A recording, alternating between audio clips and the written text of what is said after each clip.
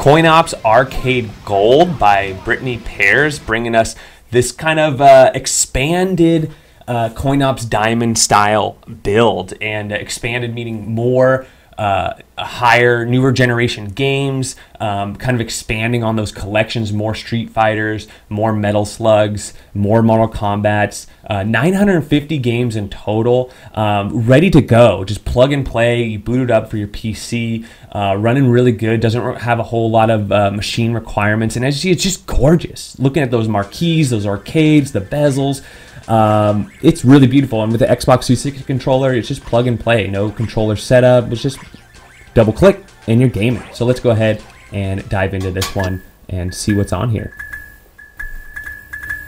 First boot, you just click in arcades. I have an Xbox 360 controller hooked up. Should just boot right up. Arcade Gold. And remember, this is the Plus edition. That's why we're seeing 947 games. Let's just go straight into favorites. What are Brittany Pears' favorite games? And I've been playing around with this. I've played some games on it, and it is beautiful. Look at all this beauty right here. Really, really nice. And the best of the best games. You might be wondering, well, Drew, you did a video on CoinOps Diamonds. You were, praising it, and I was. And some of the differences I've seen so far between these two builds is, for example, this is a Dreamcast game. You're not going to find console games on the Diamonds build, and if you are, they're like mostly Super Nintendo. You're not going to see any. You're not going to have the Daphne games. You're not going to have the Naomi games. You're not going to have the Thomas Wave, the Dreamcast, and you're not going to have the PlayStation 3, the Afterburner game. And so there's a lot of this comes down to the collection. 1, 2 is just how plug and play this is. You're going to probably want this as is. Most people are going to get this and just play it as is. If you want those mega collections, then go and get CoinOps Next 2, and Next 3 I hear is coming out soon. And then you can build a mega collection that way. There's so many builds out there.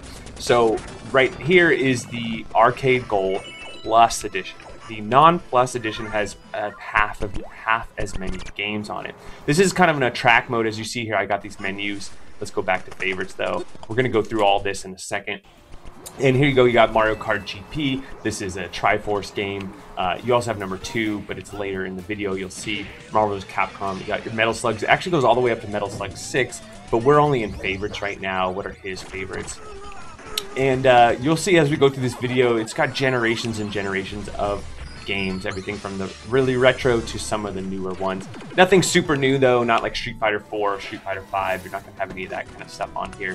I saw one of the questions, I was watching some videos that people have already posted of this. So Soul Calibur HD, Naomi. So I've been listed. There's your Daphne game. You got Space Ace. I believe you have a couple Daphne games. You got a ton of Street Fighters. You're going to see later. It's got everything from Street Fighter 2 all the way up to Street Fighter Alpha 2, Street Fighter the movie. You're going to see that all in a second. So as I mentioned, so these are just the favorites, and I want to show you this first because this really showcases the build and all the interesting things it has in it. So, but as you see, if you go to all in the lower right corner there, you have a total of 947. And as far as options, you really just have glass on. It turns on the glass like you're looking through a glass CRT, and then the scan lines on or off, and the bezels on or off. Other than that, it's mostly just all games. Now consoles, I turn this into TVs. I think TVs look cooler because you get the video snap, the preview of the game, but there's custom posters being made. And you're gonna hear me say this quite a few times in this video, which is just how beautiful this really is. And you have this TV or those custom made posters.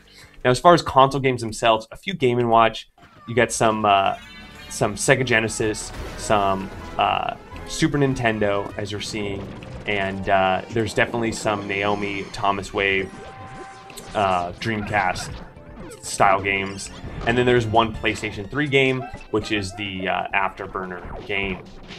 Now, I don't know if he put that in. Yeah, see, he didn't actually put the Afterburner in consoles.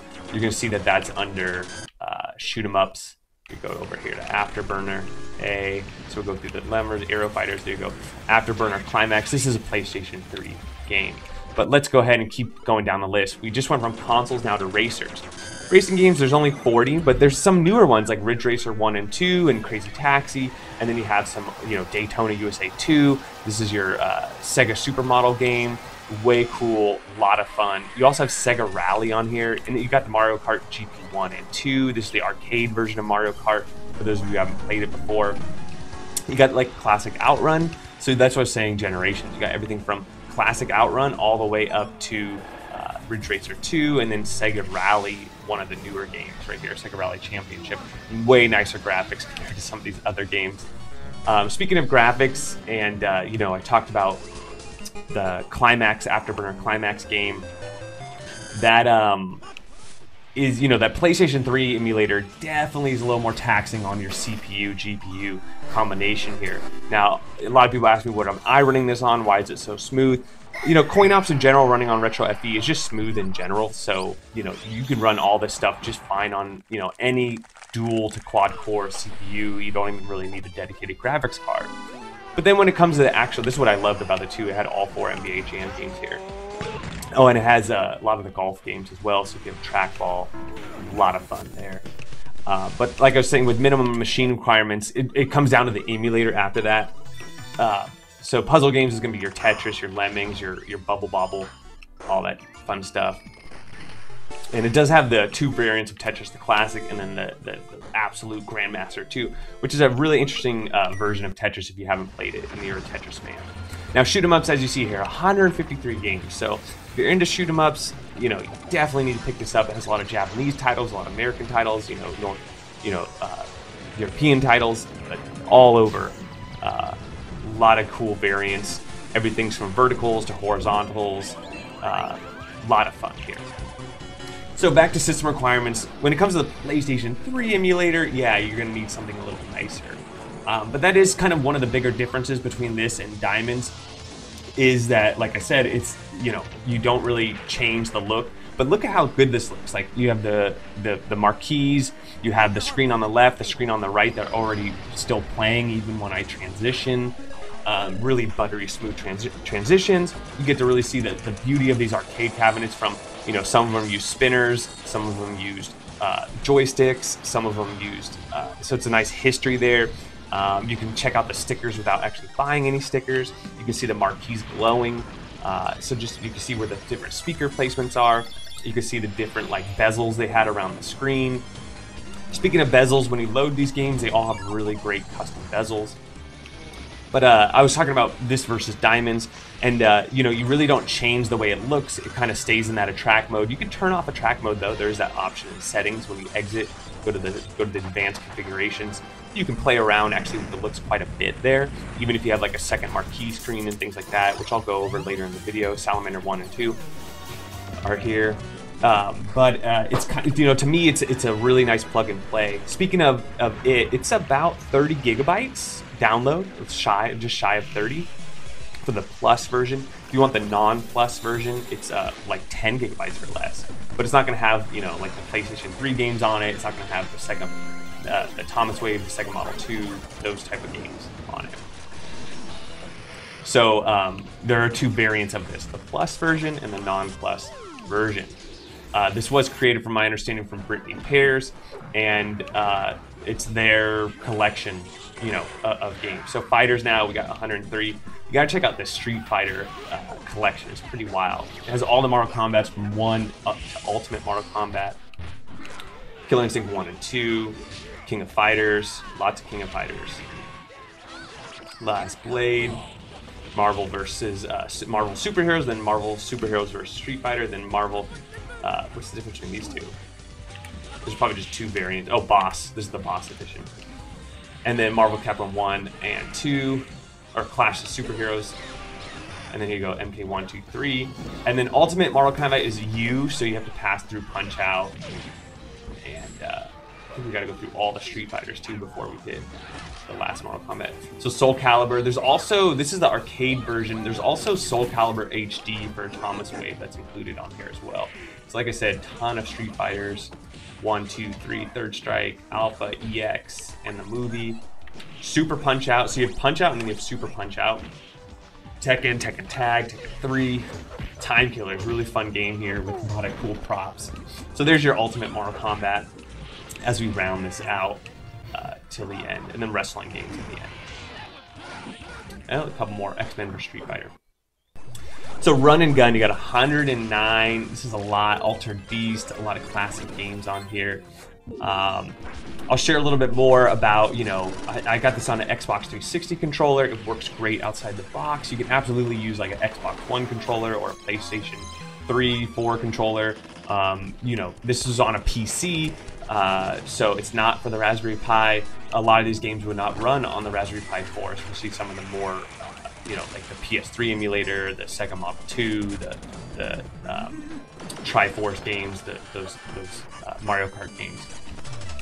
But it's a pretty simple download. Here you got Metal Slugs 1 through 6, and this is a good difference to show you. Like Metal Slug 6 for Thomas Wave is, I don't believe, is on like CoinOps Diamond. So he really rounds out a lot of these collections of games and just expands on it quite a little bit. And I think that's why I'm doing this video, is I do think it's worthy of a review, that it's combining the looks and feel of CoinOps Diamonds, but with a kind of a more personalized collection and, you know, pre-set up, you know, it's all ready for you to play. All the emulators are pre-configured, including, like I said, you might be wondering, well, they were done on CoinOps Diamond. Well, you know, the Sega Model 2, the Triforce, the Daphne, some of those emulators that are really, there's a steep learning curve, you know, from going from knowing nothing to getting them working to your liking. So I think we're on beat 'em ups now, and we've got the Golden Axe. Quite a few games here. MJ Moonwalker. And I know I'm going fast here. I apologize. I'm going to play some of these games, Slaughterhouse, in a little bit. We got all your Ninja Turtles. I'll be playing some of the game to show you like the bezels and, you know, how well they play. And then last is Old School. This one I'm just going to go super fast because it's all diamonds. It's all the same games you see on all the builds. Your Burger Times, your Pac-Mans, your Defenders, Dig Dug, Donkey Kongs. You do have Dragon's Lair, so you have Dragon's Lair and Space Ace for the Daphne, in case you're wondering. I get that a lot. Another question I saw somebody else post was, does it have any pinball games? I haven't really, if it does, it has like maybe one or two, and they're not, you know, it definitely doesn't have Pinball FX, it doesn't have Virtual Pinball, it doesn't have Future Pinball, none of that is on here. I think there are some CoinOps Next 2 builds that have like pinball builds in them, and you know, there's a lot of pinball builds out there. I've done videos on that. So there's your Space Ace. And remember, I started this video off with the with showing you the favorites already, and you can add and remove favorites really easily. And that's it. Let's go ahead and go into some of the details. So as far as the file system itself, it's pretty standard. You're going to download it, and you'll have zip files here. Just click the first one, 7-zip, extract it, and when you extract it, you'll be left with a folder here. And that's pretty much it. If this is your first time doing CoinOps, you definitely want to make sure you have, you know, these distros installed in DirectX 9. And I just click on here, double click CoinOps Arcade, put in an Xbox 360 controller, you're good to go. You can edit your controls here, restore your controls here. In advanced configurations, if you have it, this is where it's really cool. If you're doing like a bar top or an arcade, you really have a lot of, you know, a customization as far as like having a set screen, changing the aspect ratio, you know, turning on settings and off.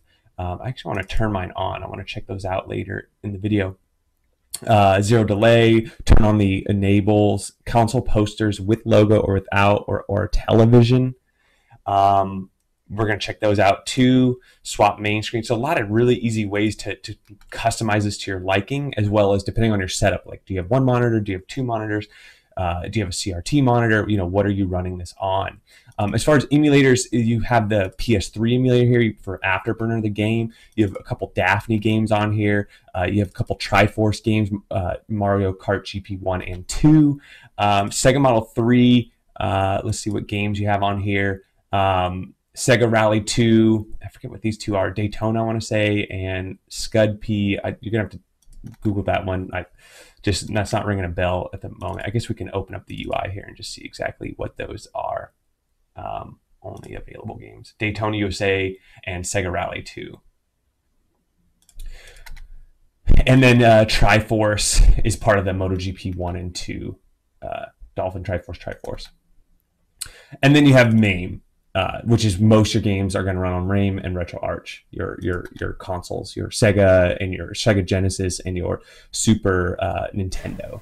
So let's jump into some games here. Here we have Super Nintendo, we have F-Zero, pretty standard game, right? So bezel, you got the Super NES, the North American version variant of the system on as your bezel. And as you see, you got the scan lines on. You could turn those off. I think glass is on as well right now. Looks really cool and classic. So here's just showing you those posters. Now we're doing a Ridge Racer 2. I'm using my analog, my rear analog buttons, not the triggers on the back, not bumpers, and I guess you'd call them R2. You'd be using for your gas here. And look, it runs great. You know, another really great classic arcade game. I can't figure out how to change my view though. I couldn't figure out because I think you could change your view to just be able to see the car in front of you. But yeah, cool little game. Got 3rd place, not bad. But again, this one, the bezel's a little more standard. It's just a little flag. You'll notice the next game, Sega Rally 2, probably one of the best graphics games on here besides the PlayStation 3 game. And fun game. If you like to ride loose, you know, this is it. But you'll notice no bezels. You also notice the res is kind of low. I could probably play around with that. You know, the Sega Model 2, Sega Model 3, like I said earlier in the video, I like this build because it's plug and play. I didn't mess with this emulator at all. I'm running all default settings. So, you know, you can absolutely change the resolution. You could change the screen, whether you want full screen or a windowed screen. All that stuff is customizable within the emulator, which you would just find in the emulator folder in the main directory. It's that easy to do. Did not do so well here, but had fun losing. And then here's the Naomi, you know what game I'm trying to talk about, Soul Calibur. And that's it for this build. So we went through the whole collection. We went through some games. I'm digging it. Like I said, for plug and play, I love it. It's great. That's what I think. Let me know what y'all think. Don't forget to like, subscribe. We'll catch you on the next one.